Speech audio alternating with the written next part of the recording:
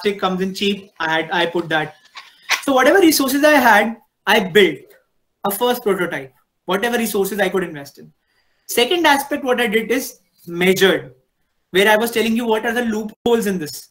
That is called measure. I measured that this cap maybe could not work, the shape could not work, the base could not work, the material cannot work, the whole plastic, this whole plastic is also not something very, very good for a water bottle. This could not work. So now, guys, I measured all the changes. And based on the measurement of these changes, I learned that these are the innovations I need to do. These are the changes I need to do in my product. And that is when I created the final prototype. If I had not created this one, had I created this?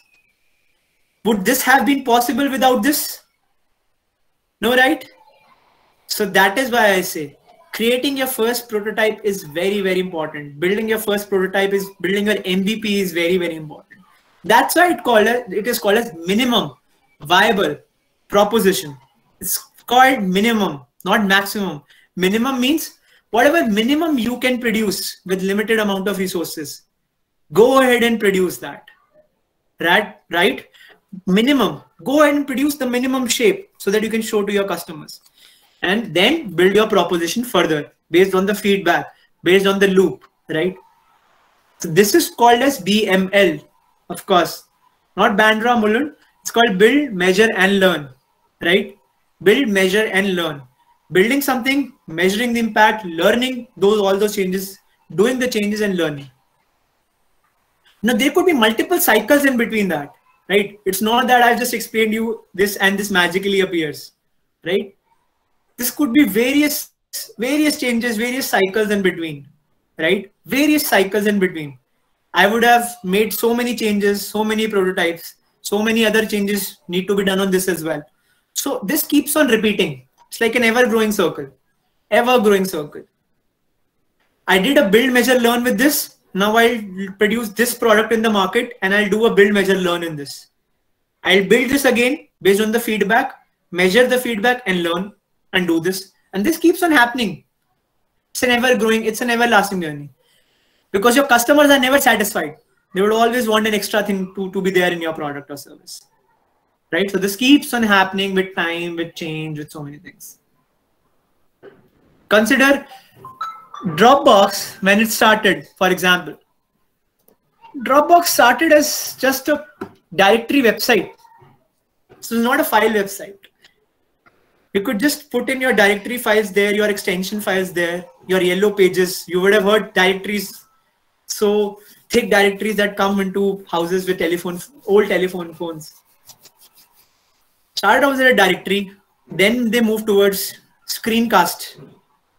Screencast you heard, right? Now you have smart TVs, right? You can connect it through an Amazon Fire Stick, or sometimes it comes in integrated into your TV. But in earlier days, there was a feature in devices called as screencast, where you could, whatever you're coming into your screen, you could cast it onto your main TV or whatever it was. Dropbox started out as a 3-minute screencast. Learned what are the changes, figured out that sharing files is one of the biggest challenge, right? From one device to the another. And that's what led them to Dropbox. Right? Now, of course, they are one of the biggest free-flowing file exchange company in the world. So you start from somewhere, make those changes, and then it happens. If Dropbox would not have started out as a directory website and then as a screencast, it would have never figured out that there is also a problem of file sharing. Right?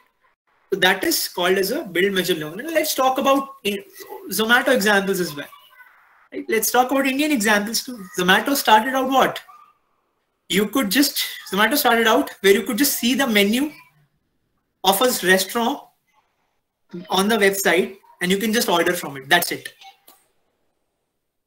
I am just clicking the photo of a menu card, putting it out on a website, giving you a number to call. That's it. No Zomato Pro, no Dine Out, no Gold, nothing. No Zomaland, nothing of that sort. All started out from very, very basic. Then Zomato improvised, figured out that it's not just about picking up the restaurants. It's not just about listing restaurants. I should also pick up restaurants for my customers. If let's say I come into Bandra tomorrow and says that what is the best restaurant here, how would I figure out that for myself? Because you are telling me all the restaurants that is there, but which one is best for myself? That is when Zomato built an algorithm to make predictions that this can be the best restaurants for you based on your cuisine, based on your past restaurants that you have eaten at, right? All of that. Then Zomato did further that not 100% of the people order. They sometimes want to go and have food in a physical setup as well. That's when they've entered into a dining market, right? Now they, of course, do so many activities. Zomato. It's not just a food ordering website. It is so much right now. So much more than food. It's data that they have, all of that, of customers. Last month itself, Zomato, I think in a single day, they crossed 2 million orders. 2 million orders in a single day. So you all start from somewhere basic. You measure, you learn, and you make changes accordingly. So this is called build, measure, learn. And this is in fact also called as MVP. You develop something from nothing. Then you take feedback. Then you make changes. You test out your hypothesis. And then you make changes accordingly. So that concludes a quick, brief intro on Lean Startup and MVP. Happy to take in questions now. And Raj and Shalaka, I hope your questions get answered. If they are not, you can ask me again.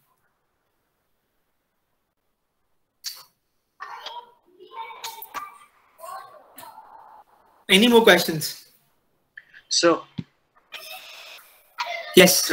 So how do we acquire our first 100 or 1,000 customers for our startup? Got it. Before I answer that, let me just do one last thing. Let me share the video which summarizes all what I've talked about today, summary of today's session. It's in fact uploaded by me only. I create content of all these questions on YouTube. So you go ahead, watch this, and maybe if you like it, subscribe it as well. That is number one thing. Another thing that I'll tell you, Nishal, just coming to your questions in a quick bit, because I realized that once you start asking questions, people start to drop off. So let me take this moment to sort of firstly tell the resources. So even if you're dropping off, you know what to do next. This is a very beautiful book on Lean Startup if you want to further. It's by Eric Rice called Lean Startup only. So it's a bestseller. Easily find it on Amazon or even on any bookstore. It's a beautiful book to read on Lean Startup. What are the different different all aspects of it. How do you test out hypothesis of products? Similar to what you do in stats, right? You have another hypothesis, you have an alternate hypothesis, you test it against something. So Eric Rice's book on Lean Startup is the go-to guide for studying this concept. And of course, being a bit narcissist, my own YouTube video also would help you in some way. So yeah, now that's the resources. Coming to Nishal questions on how to get your first 100 customers. That again, in fact, is covered in another YouTube video. So you should go ahead and subscribe to that channel. But now coming back to the answer, of course, is first 100 customers that would happen mostly of your own inner groups, peers, and a little bit of word of mouth. So 3 types of people would buy your first products. First is your friends, wherein you would say, if you don't buy my product, our friendship is finished. Our bro code is not there now, right? So you do all of that. Second is family, of course. You'll pressurize your family. You'll put them into an emotional trauma. Please buy my product. Support your son or daughter for a change, right? A third is a word of mouth, where what people do is they promote your products, right? Either on social media, they put up a nice fancy story on Instagram, or of course they put up a post somewhere. They promote up your products, or either they tell it to their friends, then go ahead and buy this product. It's amazing, or buy this service. It's amazing. That is the word of mouth, which comes in free. You don't have to pay anything for it. So your first 100 customers would typically come from that only. Either your friends or your family or your word of mouth. And it's important that you take changes, you take measures, you take feedback from all of these so that you can incorporate it before you list it out on Amazon or list it out on social media further. Important that you take their feedback. Yeah. Vishalo, I hope that answers. Yes.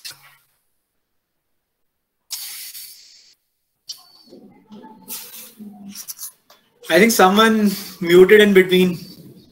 So any questions? Was there any question there?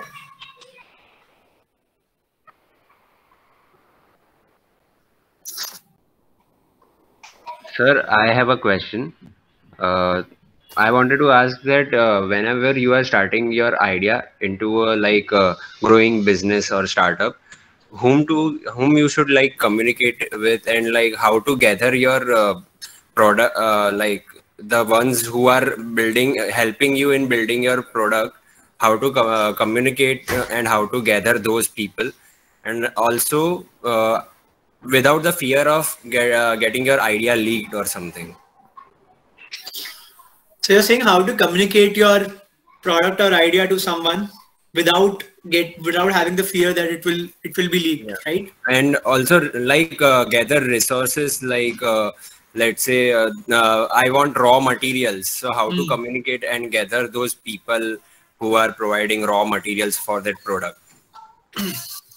So see, I'll quickly answer it, although it's not related to lean startup. But again, guys, so I'm more available on social media as well. You can easily find me. So whatever question they are there, which are not related to lean startup in some way or the other, let's take it offline, because these are more detailed oriented questions. Like Vedantu, your question as well, how to ask for an equity. That's another 45-minute session. So let's take it offline. But today's question, I wanted more around lean startup so that we can stick to the agenda for today. I can do in, of course, more sessions as well. That's not a problem. But Jinesh, I'll not dodge your question. Quickly answer it. First thing first, I'll say that don't figure out whenever you're doing this lean startup, don't fear that someone will copy your idea, someone will copy maybe your innovation. Nobody can copy your innovation, right? If I've designed this product, I designed it. It's not just a product. It's not a photocopy. You can create a photocopy of it and copy. I put my thinking behind it, right? Why I have used this much of height only for the flask, or why I made the bottle this long, right? All of this has my own thinking attached to it. And even if you copy the product, will you be able to sell the same product as me tomorrow? You're not, right? Everybody creates phones. MI creates phones, Apple creates phones, OnePlus creates phones. But there's a difference in the sales of all of them, because everyone has a different uniqueness or a different strategy attached to it. You can't copy the products as it is, right? So don't fear that the idea will get leaked. Idea is nothing. If I have thought of an idea, you've thought of an idea, that means have you copied from me, right? It's not like that. Maybe we would have thought at the same point of time. So don't fear the idea of getting it leaked. Make it, in fact, build it more in public so that you can get the feedback, right? You can get the feedback from people directly, right? So that is the second thing that I want to say. And how to promote your products is something similar. Even if I know that this product is worth 100, I would sell it for 60, because my first feedback, my first aim is to not make money out of it, is to get feedback on it. If I get good quality feedback on it, I will make millions tomorrow. Right? So my aim is not to earn a lot of money. So whenever I'm selling the product, my aim, the way I'm selling is, I need your feedback. I need your inputs on this. Even if you buy it at 50 rupees, I'm at 50% loss. No worries. I'm not here to make money right up front. I'm here to build a good quality product. Once I have a product, I'll make money, I know. Right? So that is how you should communicate. Ask for feedback. Ask for their valuable inputs on this. Tell them that they are also like product managers for this. They're also building it alongside you, right? How Cred started, right? Cred for the first 2 years did nothing. The idea was that just download Cred and just have fun. These fancy ads, where of course Govinda looks like Michael Jackson, right? So fancy ads. But the idea was to get a feedback, to get them registered somewhere, to just make them interested and do nothing. Right? To get their credit scores. That was the entire thing. People thought that they are downloading Cred. Oh my God. So many subscriptions are for free. So much good is happening. But you're giving your data, right? So that's why the aim is to just get feedback, to just get people interested in this. That's it. If they are interested in this, they'll buy it again from you. That's the whole point. I hope that answers, Jinesh. Yes, sir. Thank you, sir. And one more thing was that how to, like, if you are just, you just gave an example of a bottle. So you are reading this product. So how you got the raw materials and how to gather those people? Actually, that Yeah. was. So that is again a different side of the loop, which is your more of your vendor management and how do you source your vendors. So I purposely did not answer that question because that is a bit not what we are discussing right now today, not related to Okay, the okay. topic. We can discuss it offline. I'll drop in my. You can find me on Aditya Aroda's on the different social media. That's my Instagram handle as well. If you want, you can DM me there and you can kind of answer that as well. But just be a bit patient in getting the response. I'll definitely get back. Okay, thank you, sir. Thank you. So I go to the next question, I think by Vedhanshu. And guys, I'll just take a couple of questions more. We've got another session starting up at 12, so a bit strapped up on time today. Is how does one maintain their motivation through the journey of a lean startup? Because like any startup, there are lots of ups and downs. Very good question. So now, again, the motivation is that I'll get to the final product. That's the motivation. And I get to the final product, I'll solve the needs for my customers. I'll create a product as per what they have told me, and they'll go ahead and buy it. That's the hope, that's the mission, that's the belief, that's the motivation. And ups and downs are there. Like if I'm creating a product does not get created today. Everything started from of course, you've watched so much of Silicon Valley. Everything started out from a garage, right? They say in Silicon Valley, right? So everything starts out small, very, very small. Amazon, Microsoft, all these, of course, are what we call as garage-based companies, even Disney. So again, the idea is that ups and downs are there, but the pursuit which you are following in lean startup to getting a final product, to understanding your customers, to creating a relationship with them, right? I'm also in this whole cycle. I'm also creating a relationship with you, right? I'm getting your feedback. I'm getting close to you. I'm listening to your answers. I'm listening more to your problems. I'm creating a customer for a lifetime when I'm doing this with you. So that is the motivation you're targeting. That in the hindsight, maybe 5 or 10 years down the line, all this work that I'm doing would give me a lot of rewards. Yeah.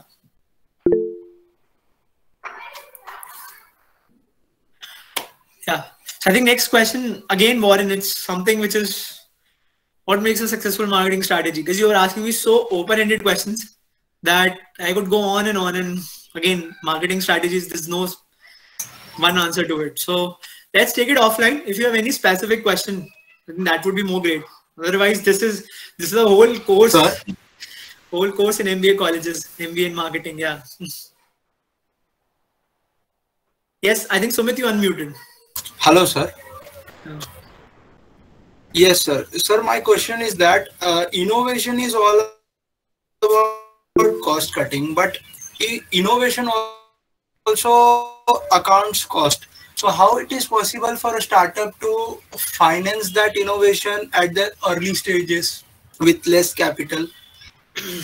Yeah, and I'll answer this question because this is somewhere related to lean startup. But total market size again for a startup, guys, these are again, you're asking me 45 minutes, 50 minutes question. Total market size, if I have to explain it to you granularly, it would take a lot of time. But don't worry, we can take this question more offline or we can do another session. That's not a problem. So Sumit, but answering your question. So how do you do this? How do you finance your innovation when you are producing this? Because that also requires cost.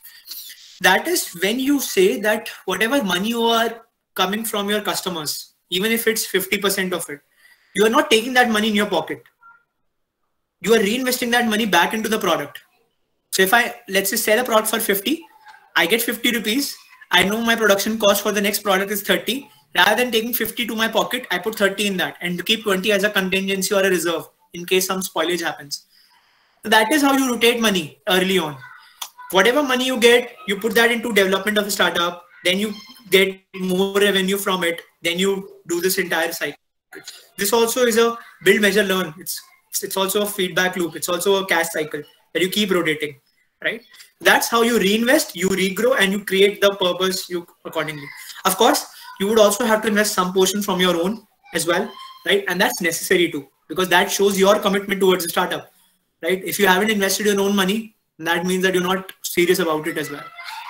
So build something from your own, but the best comes from your customers' money. That's what customers' money are for. That's why I said the purpose is not to earn revenue.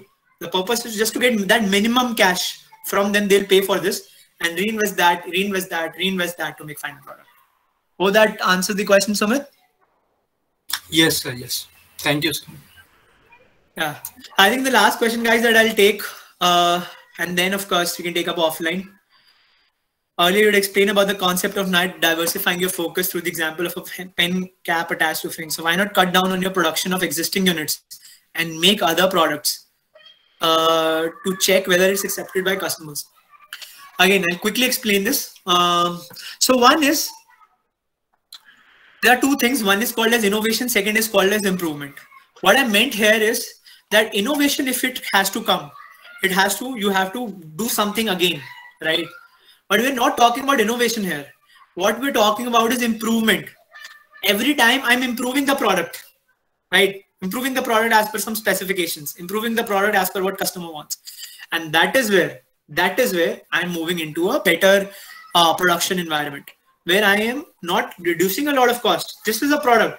I'm just putting small additions to it or small subtractions from it and creating those final lines of product. I'm not creating more of these.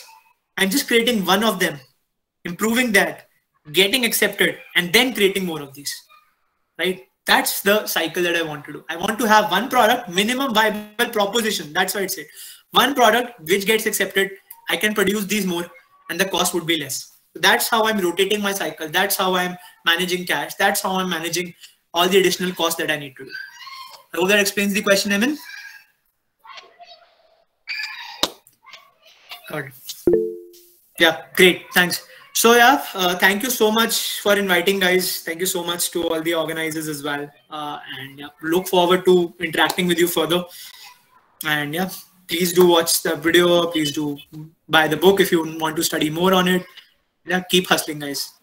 That's what our age is about. It's about hustling and not settling. So let's keep hustling.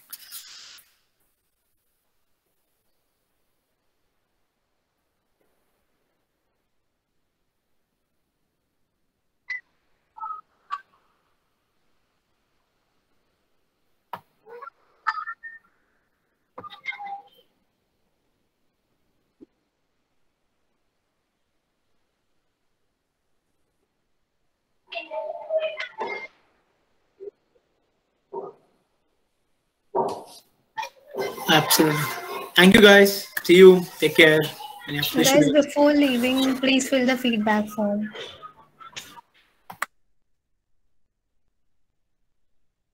Thank you, sir.